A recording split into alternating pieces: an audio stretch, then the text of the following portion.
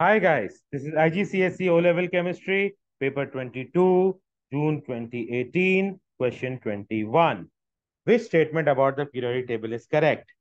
Elements in the same group have the same number of electron shells. Elements in the same group would have different number of electron shells because down the group the number of shells increases. This is incorrect. It contains elements arranged in order of increasing proton number. So, elements in a group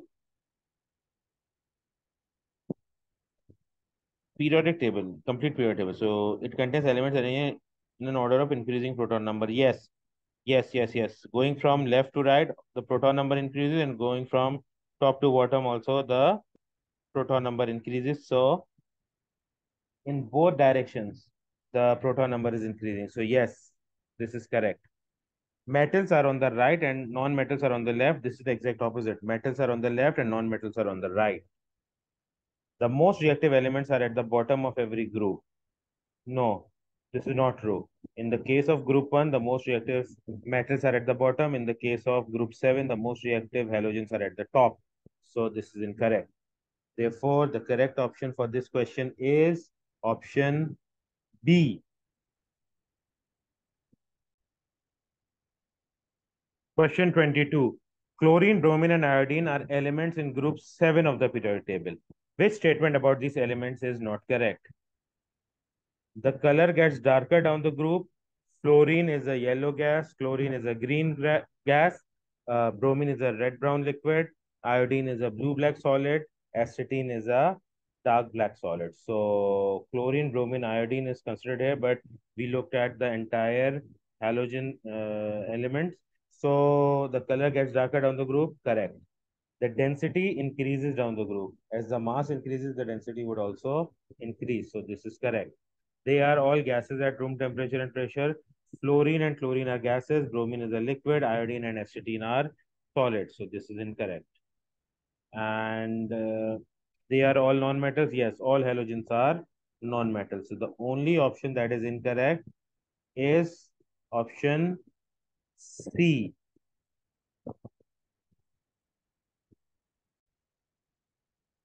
Question 23. Which row describes the properties of a transition element? Formed colorless compounds is incorrect. So options A and B have been eliminated. Has high density is correct. So acts as a catalyst and low electrical conductivity. Acts as a catalyst is correct due to having variable oxidation states, and low electrical conductivity is incorrect because all transition elements are metals and are good conductors of electricity. Therefore, the correct option for this question is option C. Question 24. Stainless steel is an alloy of iron, carbon, and other metals. Which row is correct? Stainless steel is harder than pure iron. Stainless steel has to be harder than pure iron. Yes, because stainless steel is an alloy. Alloys are usually harder than the element that they are made from. So this eliminates options C and D. Stainless steel resists corrosion better than pure iron. Yes, this is true. Stainless steel does resist corrosion better than iron, eliminating option B and making option A the correct option for this question.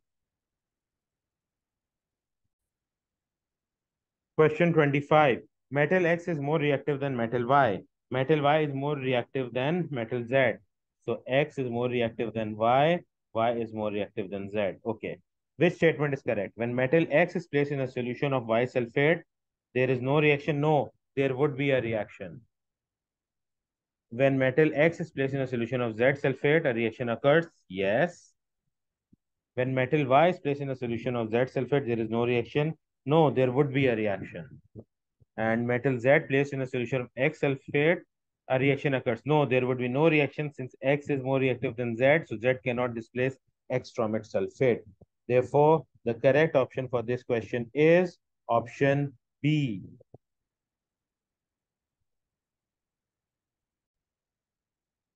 Question 26. Which statement about the industrial extraction of zinc is correct? Cryolite is added to lower the melting point. Cryolite is not used in the extraction of zinc at all. Molten zinc oxide is electrolyzed. No, molten zinc oxide is not electrolyzed. It is reacted with coke to produce zinc and release carbon dioxide. So this is incorrect as well. Zinc oxide is heated with coke. Yes. Zinc sulfide is heated with coke. No. Zinc sulfide is oxidized to zinc oxide, which is heated with coke. Therefore, the correct option for this question is option C.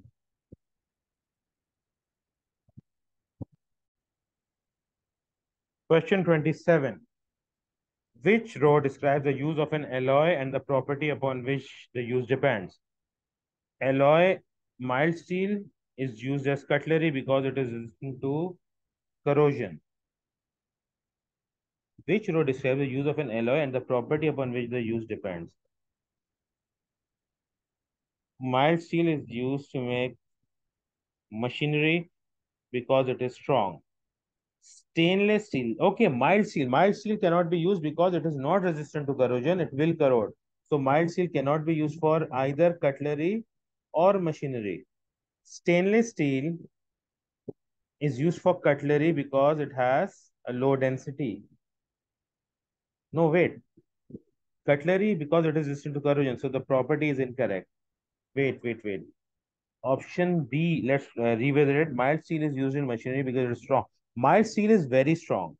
Mild steel is very strong, so it is used in making machinery. Yes, because machinery is usually coated with an oil paint. So mild steel will be used because then we protect it from corrosion by painting it. So this is a correct use. This is a correct use for mild steel. Stainless steel is used to make cutlery, but not because of the low density, but because of its resistance to corrosion. The property is incorrect here. And stainless steel is not used to make machinery. Good conductor of electricity is correct, but that is not the use of stainless steel. So the correct option for this question is option B.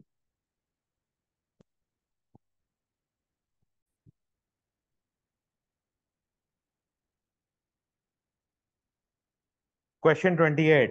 Dry air is passed over hot copper until all the oxygen has reacted. The volume of gas at the end of the reaction is 120 centimeter cube. What is the starting volume of dry air? So the starting volume of dry air, if at the end it is 120, then we will have to read the starting point. So since air contains 21% by volume of oxygen and only oxygen reacts with copper, so we have 100 minus 21 giving us 79% of the air remaining, which has a volume of 120.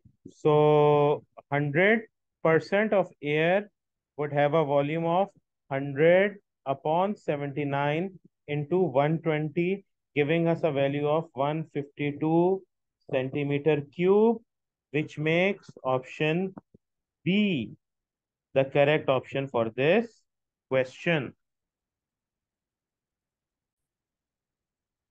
Question 29. A steel bicycle which had been left outdoors for several months was starting to rust. What would not reduce the rate of corrosion? Removing the rust and paint the bicycle, this would stop the rate of corrosion or reduce it. Remove the rust and store the bicycle in a dry shed. Yes, this would stop the rate of corrosion. Remove the rust and wipe the bicycle with a clean damp cloth. If you're wiping it with a clean damp cloth, it will not reduce the rate of corrosion. The rate of corrosion would be equal or greater because you're exposing it to more water. So this would not reduce the rate of corrosion. And remove the rust and wipe the bicycle with an oily cloth. Yes, if you put an oil, it will prevent it from further exposure to water. So this will reduce the rate of corrosion. So the correct option for this question is option C.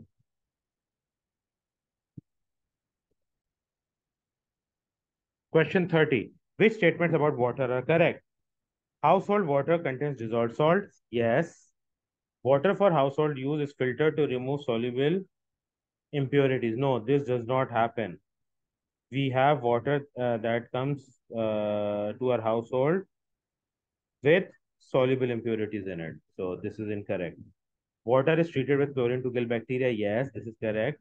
And water is used in industry for cooling. Yes, water is used to cool in the industry. So since statements 1, 3, and 4 are correct, option C is the correct option for this question.